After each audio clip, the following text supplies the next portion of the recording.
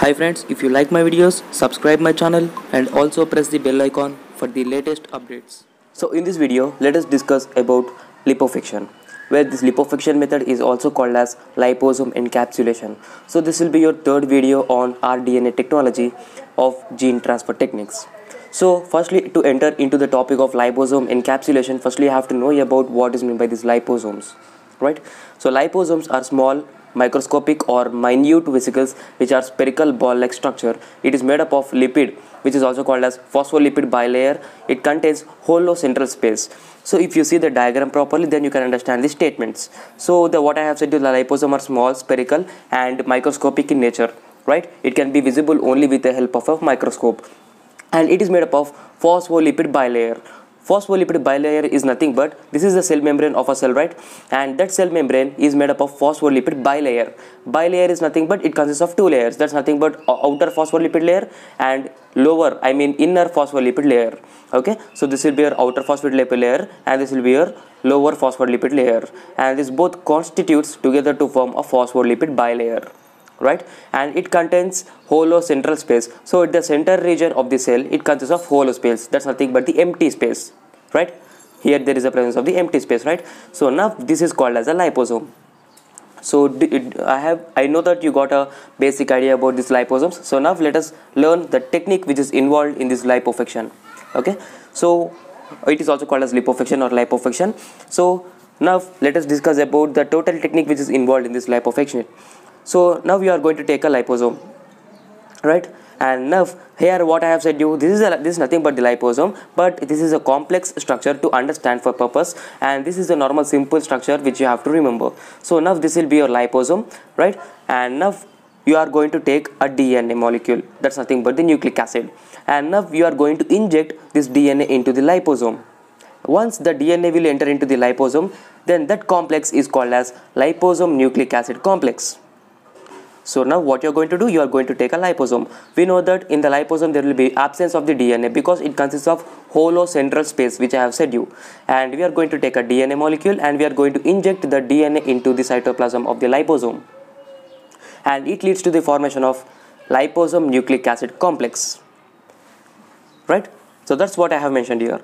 Liposome nucleic acid complex can fuse with the cell membrane of other host cell. So here the formation of liposome nucleic acid complex has been done, right? And now this liposome nucleic acid complex has a capacity to move towards another cell and gets interacted to that cell, and that cell is called as host cell, right? So now let us see how this phenomena occurs. In the second step, what you are going to do, you are going to take a host cell.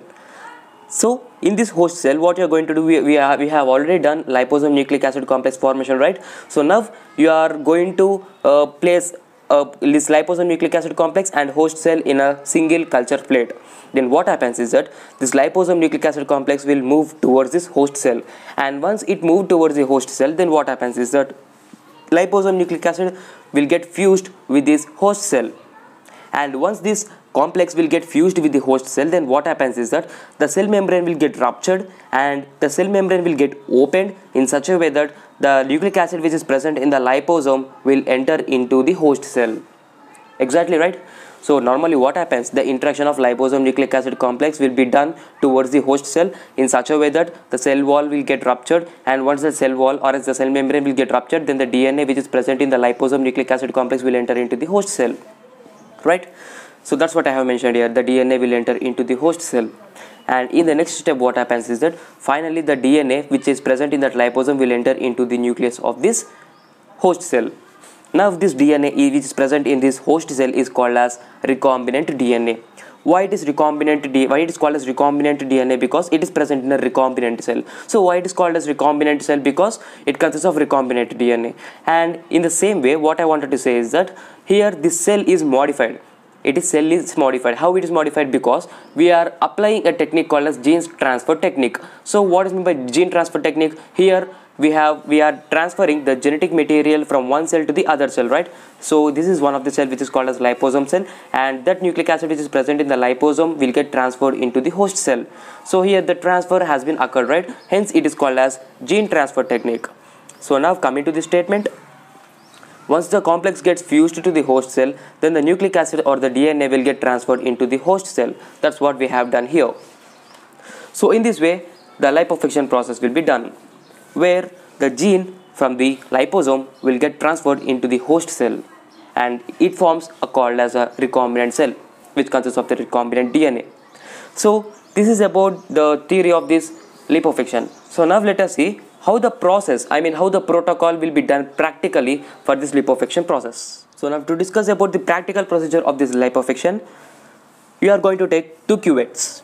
In one of the cuvette you are going to take fluorescent oligos, and in the second cuvette you are going to take the liposome solution, which consists of the liposomes.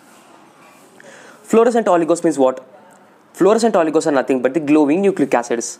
So these nucleic acids will exhibit the property of fluorescence. That's nothing but it produces the color, right? That's nothing but the glowing nucleic acids. So you are going to take glowing nucleic acids in one of the cuvette, and in the second cuvette you are going to take the liposomes. And now you are going to add these fluorescent oligos or the glowing nucleic acids into these liposomes. You are going to pour the content which is present in this cuvette to the second cuvette, right? And now in this cuvette, what will happen? The liposome and fluorescent oligos formation occurs. The mixture of this fluorescent oligos and liposomes will be present in this second cuvette. In the next step, what you are going to do is that you are going to incubate this mixture for 5 minutes. And in the next step, what you are going to do? You are going to take a petri dish. So now you are going to take a petri dish, and in this petri dish you are going to add this mixture. Along with this mixture, you are going to add the monocyte cells or else any type of host cells, right? And now what you are going to do this petri dish. Petri dish, it is also called as petri plate or culture plate, okay? And now we are going to incubate this petri dish for 24 hours at 37 degrees Celsius. So this will be your next step. And finally you are going to do the observation after 24 hours. So what is the observation which will be lead? So here, which I have already explained, where the liposome will get interacted to the host cell or the monocyte cell which we have taken, right? And we know that the liposome will consist of the nucleic acid mixture, right? In the cuvette itself we have taken the nucleic acid mixture over here, right? Here we have taken the nucleic acid mixture into the liposomes. So here in that liposomes the nucleic acids will be present. So don't forget that the nucleic acids has the presence of the fluorescence. That's nothing but which can produce as the color, right? So now what happens, that the nucleic acid which is present in the liposome will enter into the host cell, and this mechanism can be visible with the help of a fluorescent microscope.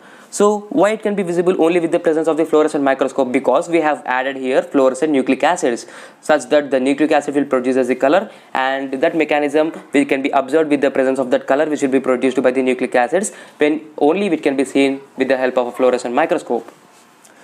So thank you for watching this video, students. If you like my explanation, just do like and subscribe, and notes on this topic will be given in the WhatsApp group, and the link of that WhatsApp group will be given in the description box. So by using that link you can join us in the WhatsApp group and you can ask the notes over there.